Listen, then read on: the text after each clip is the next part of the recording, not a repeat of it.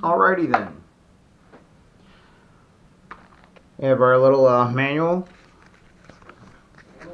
quick start manual, you know, see that?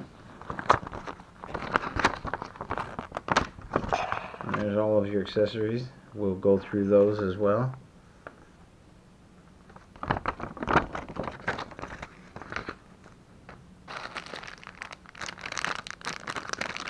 Couple of Velcro straps, nylon straps.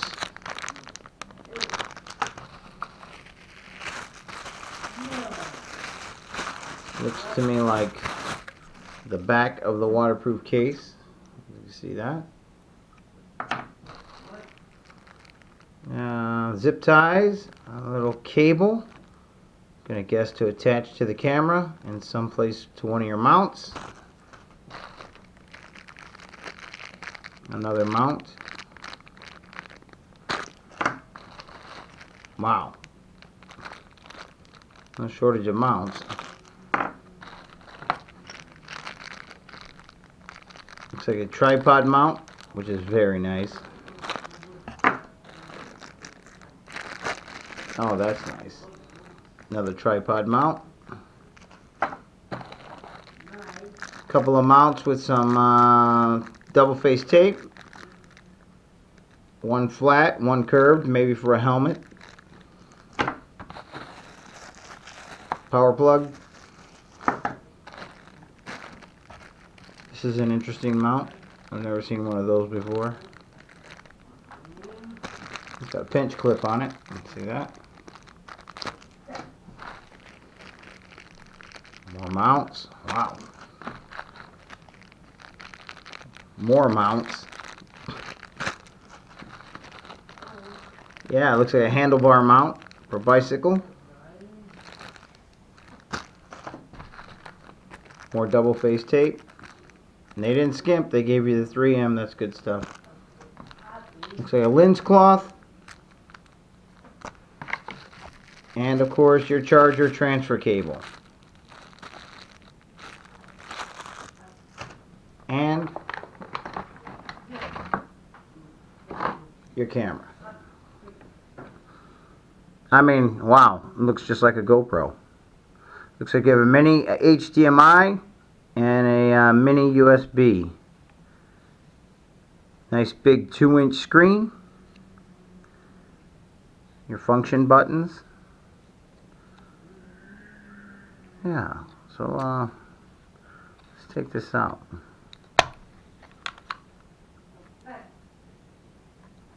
Wow, it's pretty sealed in there. There we go. You got a little lens protector. We'll remove that. No. Now I actually have one of these similar. They call it a different name, but it's actually the same camera from what I'm seeing here. We'll have to see what the video quality is compared to the two. But the Wi-Fi on this works fantastic. You know, when you're using the application for your phone. Very nice. So then you have your battery compartment with your battery.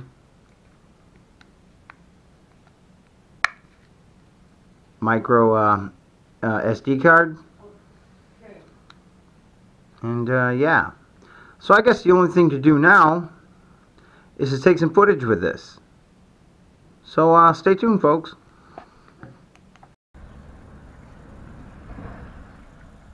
Yeah, I mean, the colors look fantastic. I'm viewing it through the 2-inch screen, so if you have bad eyes, you're really not going to see it. I'm going to move the camera around a little bit here. I'm going to face it towards the sun. See if I can get the blues in the sky.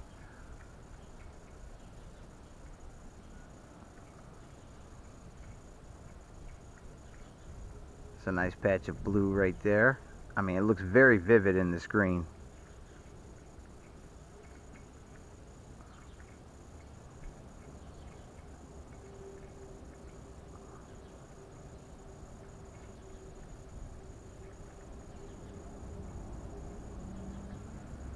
Now, I'm not going to have a side-by-side comparison for you. You're just going to have to deal with this.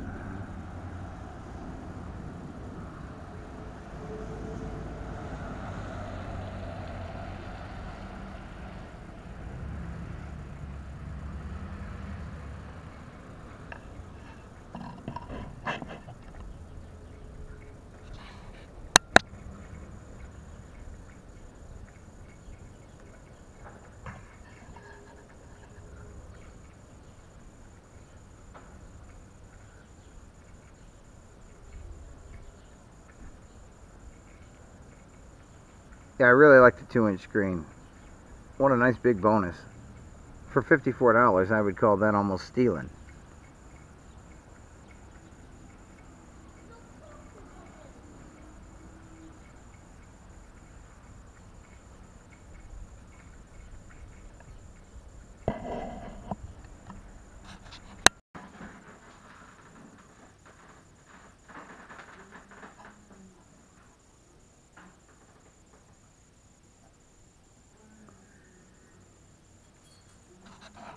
Also is video being shot underwater, maybe just in a kitchen sink or something, inside its case, so we can actually see if this case is actually waterproof. I'm willing to lose the $54 for you people.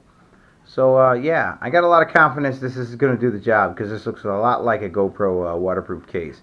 So yeah, that'll be included as well.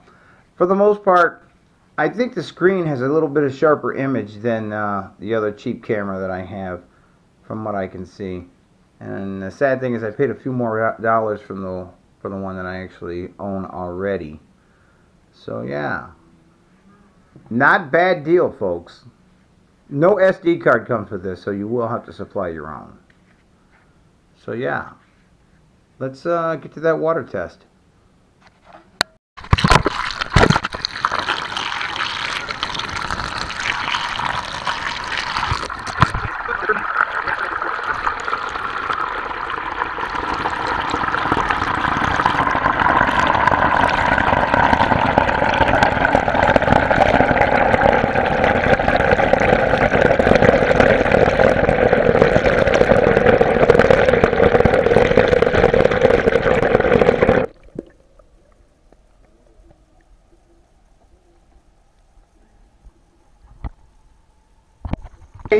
After viewing the imagery and seeing the how waterproof it is, and the price, let's not forget the price, and for a camera that you could just take anywhere with you.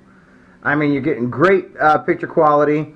Takes up to a 32 gig SD card, so there's a lot of video there. You're getting a battery life of about 1 hour and 56 minutes shooting in 1080p. Of course, you can get more battery life if you lower your resolution, but you know, 1 hour and 50 something minutes, I mean, it's a lot of video. So yeah, I can't knock that. The only thing is, you know, long-term review, who knows? Maybe it'll fall apart tomorrow. Maybe it'll last me several years. I don't know. But if it's still around in 6 months, I'll give you a follow-up. Thanks for watching, folks. I appreciate it.